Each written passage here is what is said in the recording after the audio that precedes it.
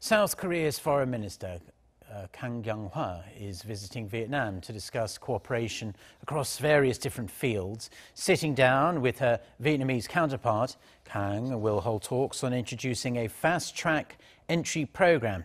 On her way to Hanoi this morning, she said they still need to work on quarantine measures regarding that issue. They are also due to talk about the fight against COVID-19 and the Seoul-Hanoi strategic partnership. Kang is also scheduled to meet with Vietnam's Prime Minister for discussions on economic cooperation.